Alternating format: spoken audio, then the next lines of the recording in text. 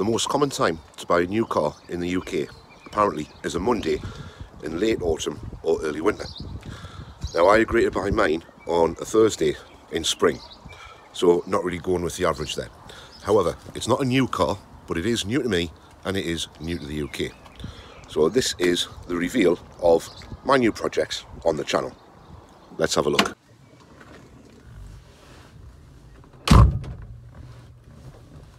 You've all seen the thumbnail, so I'm assuming at least some of you out there will know exactly what it is that I've bought from the details and the text that I've got in the thumbnail. However, if you still haven't worked it out, it's a Ford. It's painted in Cologne blue. It has a matching blue vegan leather interior with obviously black dashboard, black carpet, and your normal creamish white headlining. And it's a South African car. It was imported a couple of months ago, and I bought it off the gentleman that imported it. At the moment, I can't take it out, so I can't do a sort of a drive around with it and reveal it to you somewhere exotic, as exotic as you can get in Northumberland, purely because it's not exactly registered at the moment. It doesn't have a logbook, it doesn't have a registration plate on it. I'm waiting for those to come back from the DVLA. Once they arrive, I'll get the plates made and I can get the car on the road and we can go for a drive and see exactly what it performs like. It does drive, it starts brilliantly, it drives. It was delivered yesterday. Now I would have done a video of the delivery wagon coming round the corner into the estate that I live in and getting the car off and driving it into the driveway, etc. However, it arrived in the middle of a thunderstorm. Not ideal really for filming and not ideal for being outside. I did end up, well, me and my mate that was here ended up being soaked through just by hanging around getting the car off the trailer and getting it into the driveway. So I didn't get any footage of that yesterday. It made the journey up here safely. It got here. The majority of stuff on the car does work. There are one or two things that don't work, which obviously we'll get attended to and we'll look at. And there's one or two blemishes on the bodywork that need looking at. But apart from that, it's a car I've been looking for a number of years, and I finally managed to find one that was affordable. So without any further ado, as they say on all YouTube channels, let's go have a look at it outside, and I'll give you a few clues as to what it could be, and then I'll show you exactly what it is. Come on.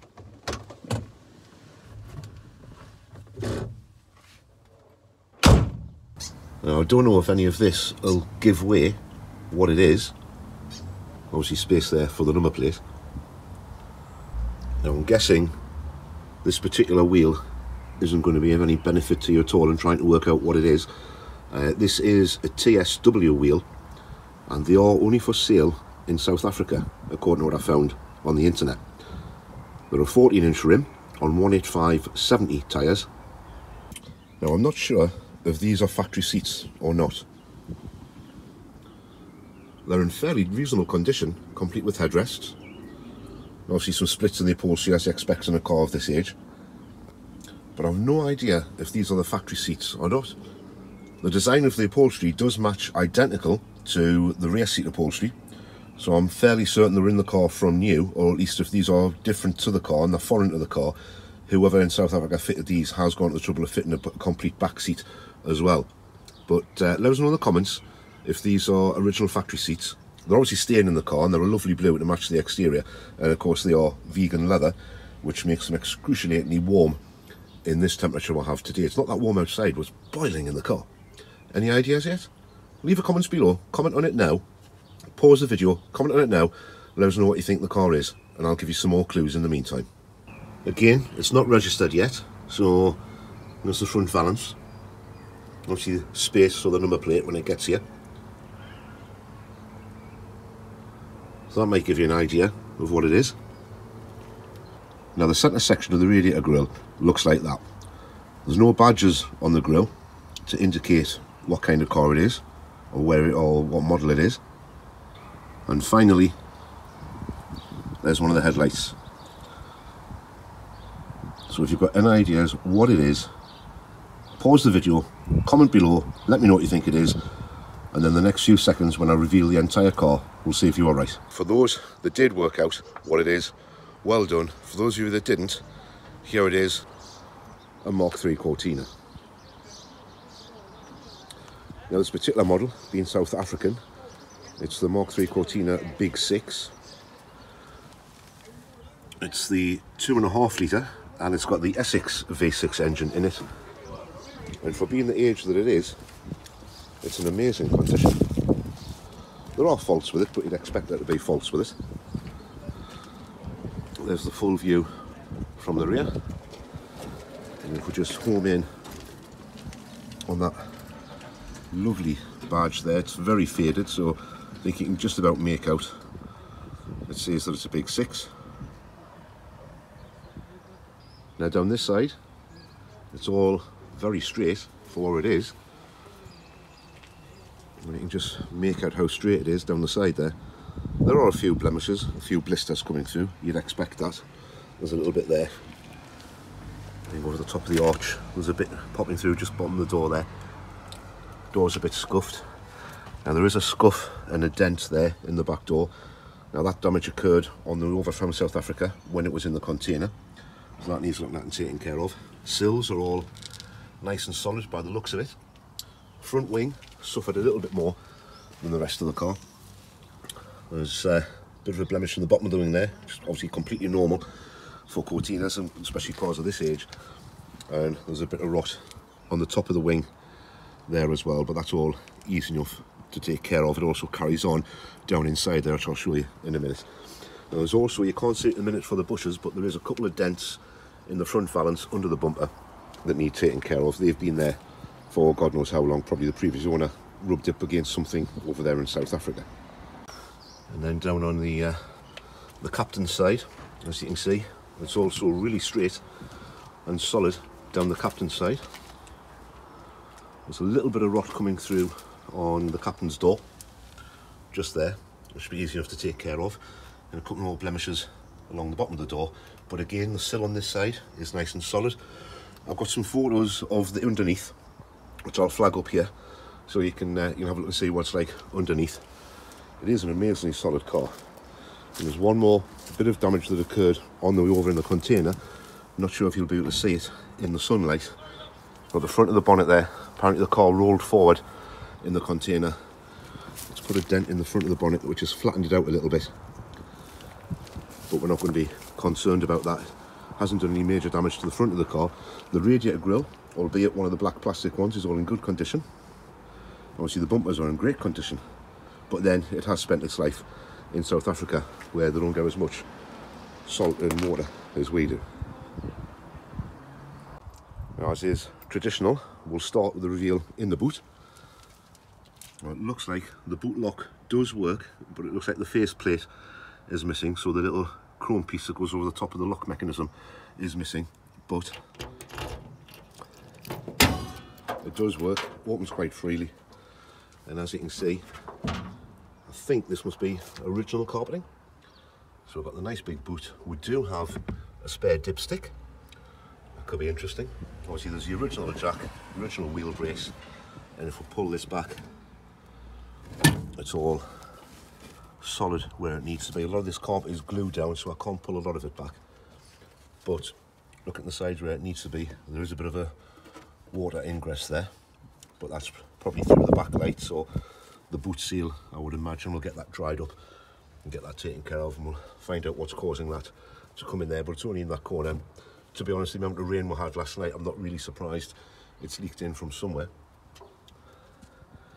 So there's a light switch there, or something. I'm assuming at some point there was a boot light or an interior light in the boot. But as you can see, the majority of it is nice and solid in here. Now moving on to the interior, we do have some sun damage to the dashboard top. It's not burnt through, but it is crispy, so something else there to take care of. Now this particular model, it's a later model, so it does have the facelifted Mark IV, Mark V dashboard. No wood trim, just basic black. Obviously no radio, a couple of blanking plates here where there would be switches on one of the higher models. We do have the lovely Boomerang steering wheel, that's still in, elliptical I think it is, and of course the gauges are in kilometres. Now according to the odometer, if it's working correctly, this has done 90,000 kilometres in its 48 or 49 years of life. That works out at around about 55,000 miles. Now, I don't know if that's going to be genuine or not. It could have gone round, it could be 155,000 miles, and therefore that would be 190,000 kilometres. But judging by the overall condition of the car, there's a pretty good chance that it could be a genuine 55,000 miles, which would be really nice if it is. And as I said, the interior matches the exterior. So we've got the cologne blue paintwork outside, and we've got this darker blue. I don't know if there's a name for this colour or not. There probably is. I'm not aware of it. But we've got the darker blue on the door cards, and obviously these lovely seats, complete with headrests. Not altogether sure whether they're original or not. Let us know in the comments below if you know that these are original to South African cars. And then, as I said, the back seat, no damage to it. A little bit of sunburn to the top of the back seat in front of the parcel shelf. The back seat itself, though, no damage to there, no splits, no tears that I can see. The person that I bought it off did give me 1 or 2 extra bits and pieces as a dashboard top and a couple of centre consoles, so we can see if we can get those fitted. The headlining is in great condition. There's no splits, there's no tears, it's not sagging. A few stains around by the back door there. I don't know if that's going to come up on camera or not, but that's to be expected. All the grab handles are in place. So it's and it's also an automatic, which was perfect. And I think that's about it for the interior. Notice that the windscreen does have a bit of delamination going on there, or a bit of fading going on there. So something to be wary of, and maybe look at getting a new screen at some point in the future. But for now, though, it's perfectly drivable as it is. We've got our original sun visors, a few stains on the headlining under there. I'm being a little bit wary when I'm moving things around on the interior, because with it being an imported car, I hope there's no nasty insects kicking about anywhere in it. Courtesy light lens is missing, but the bulb's there, which doesn't seem to work. Right, let's go and have a look under the bonnet. Right, so being the South African Cortina Big 6, it does have the Essex V6 engine installed. This is the 2.5 litre, so it's not the big one, it's not the 3, it's the 2.5. Probably going to be powerful enough for now to get around. There's no damage over there rust-wise on the top of the leading into the bulkhead. Everything seems to be okay around by the heater boxes. Well, that seems okay.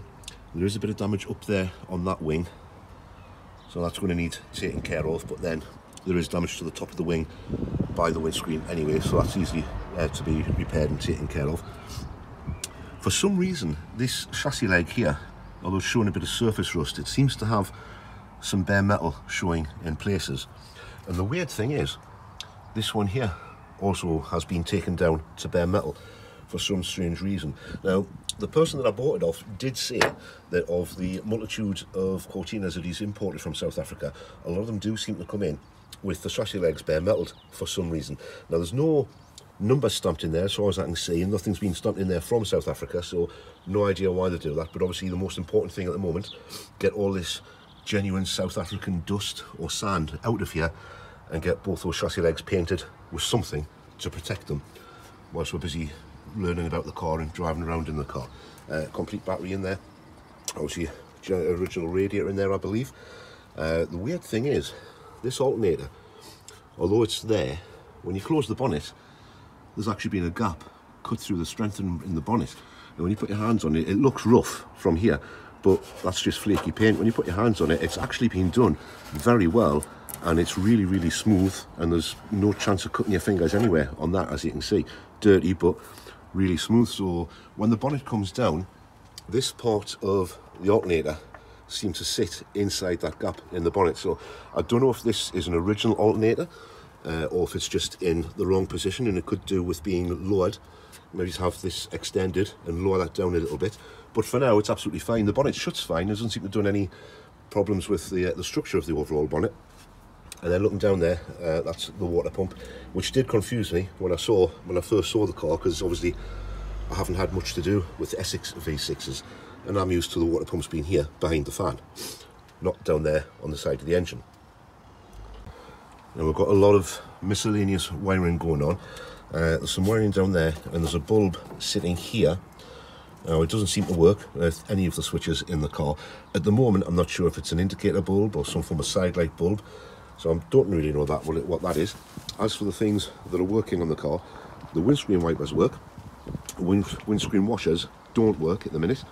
There's no sound coming from the washer motor, so I need to investigate that The headlights work, indicators at the front don't work, indicators at the back don't work, there's no hazard lights, the horn doesn't work, although there is one fitted, and the tail lights do come on, but because I'm on my own, I've got no way of checking to see if the brake lights work when you put your foot on the brake. There's also been fitted at some point, if you can see through the radiator grille there is an electric fan in there. Now who has fitted that? They've wired that up so that it actually comes on as soon as you put the key in the ignition and turn the ignition on. So I'll probably be putting a switch on there. I don't know if that's just a sensible addition because of the temperatures I was driving around in South Africa, or if there's a potential problem with the car overheating and they've put a permanent running fan on to try and keep the car cool while they're driving around. We'll find that out sooner or later, I would have thought. It does also come with its original South African number plate, so that'll go on the wall in the garage.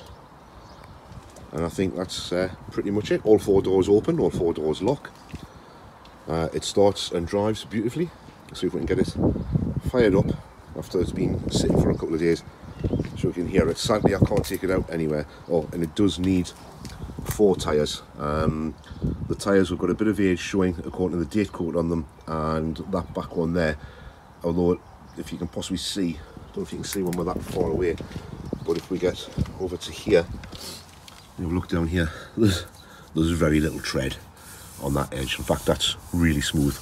So we do need a set of tyres to go on there as soon as we get ready to take that out on the road.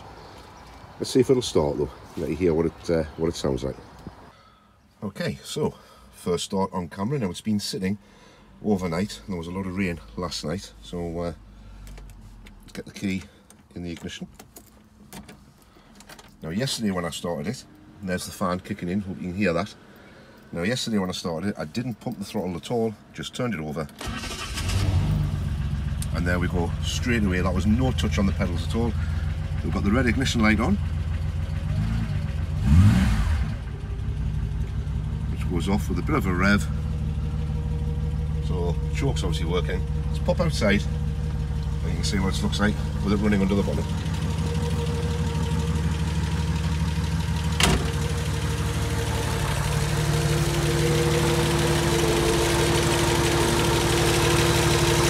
There we are. Now that belt does look awfully loose. Now that belt does look awfully loose. That's probably why the ignition light was on, so we'll turn it off before that decides to leave the engine of the car altogether. There we are, that's better. Now, yeah, that's going to want to tighten up. Belt itself looks alright. I probably would imagine it'd be worth buying a belt for it and putting a new belt on. And see if we can maybe get a slightly smaller one, because that looks to be at its full travel on where that alternator is. Or maybe we can get a larger one and alter that link and move the alternator down a little bit. But certainly everything seems to run okay.